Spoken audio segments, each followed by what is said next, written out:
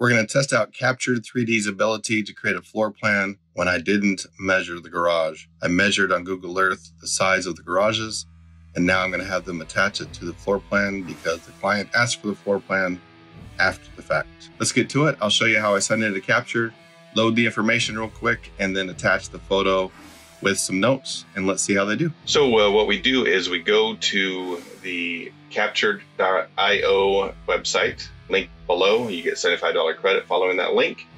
And so what I do is I go over to share my Matterport. I make it unlisted or public. I copy that link, and then I go back to my capture.io and paste in the link.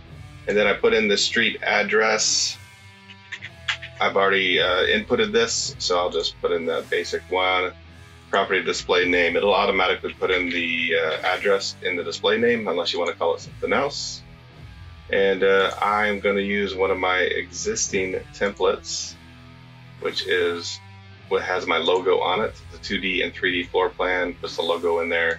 And then I put in the notes. I put in, please include pool in the floor plans, house square foot. I put in what the house square footage is, because it'll be a little bit off based on what your Matterport scan is. It could be a few feet off, so I put in what it actually is based on the information I have.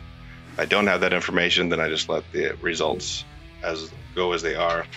And then since I wasn't able to do the garages, I'll tell them the garage measurements. And I got that from Google Earth. I just typed the address in, did a straight down shot of the Google Earth on the house, and then I measured the garages. And then I am going to click here to upload the screenshot of the garages or the house. Make sure that's the right house, and then so they'll be able to do the floor plan here. And then based on that floor plan, they'll know where the garages go. And I click order, and then let's see how they did. All right, we got the results back, and the first floor plan they sent me is a little bit off, or a lot off. So they just did one garage, and there should be a garage down here and a garage down here. They did a great job on the pool. They're based in Australia, so depending on where you're from, some of these are going to be different. This is going to be a great room. So it looks pretty good. Got the pool, the decking. I went outside to create this Matterport, so I opened up this slider, and then I went outside and got the pool scanned as well. If you're interested in seeing that, how that Matterport turned out, let me know in the comments, and maybe I'll do a quick video of walkthrough, or maybe do a link to the actual Matterport. So basically I'm going to do some notes, and you'll be right along with me while I do these notes so you can see how it works.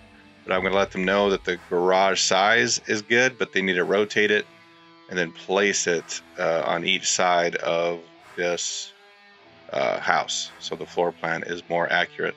I'll show you how we do these amendments. So up here, I'm going to move this one to another screen so I remember what sections, what I need to rename. So there we go. So now I'm going to hit amend. Please see attached for correct garage location. There are two garages, same size. Change al fresco to pool deck outdoor kitchen. That's what it is. All right, and main bedroom comes out here. Main bedroom to owner's suite. Living to great room. So here, I'm pretty sure there wasn't a wall. Oh yeah, this is wrong here. So right here, if I get that draw thing. So this right here, the entry should be right there. And this is like a little bonus room. So I'm gonna point that out. Take a screenshot. Use the screenshot app. It'd be easier if I had a pen. Fresco's changing, main bedroom's changing. All right, everything else looks good. Shrink this down for now. Move this out of the way again. All right, so this is the house. So the garages are offset just a little bit. So I'm gonna draw that I'm gonna send this picture to them and then draw that into the floor plan they created. add a file that has that picture right here.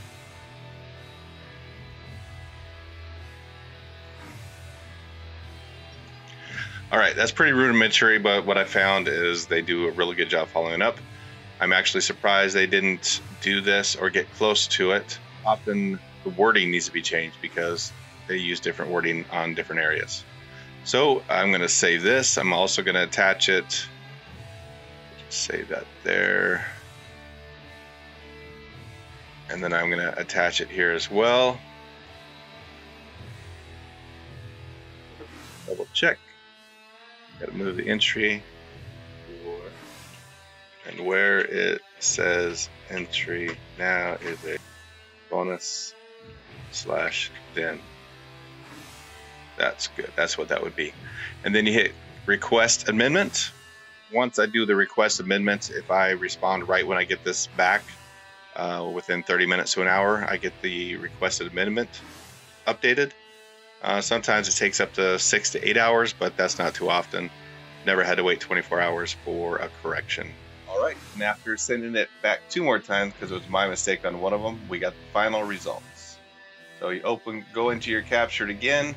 So as you can see, we had the garages added in the correct spot. And there was this pop out that we couldn't figure out how exactly it went in. And then finally I went to the county site, got the generic floor plans and figured that part out because I didn't go in there to get those measurements. So that is the results, as you can see. And then, just an extra point, I went out there, Matterport scanned the pool area to get that deck. The only thing I didn't do because we weren't aware of doing the floor plan was these 2 garages. But through Google Earth measurements and other things, we were able to add it on. And that is how we're going to deliver it. If you have any questions, comment below. It's going to be a long portrait style video. Have a great day.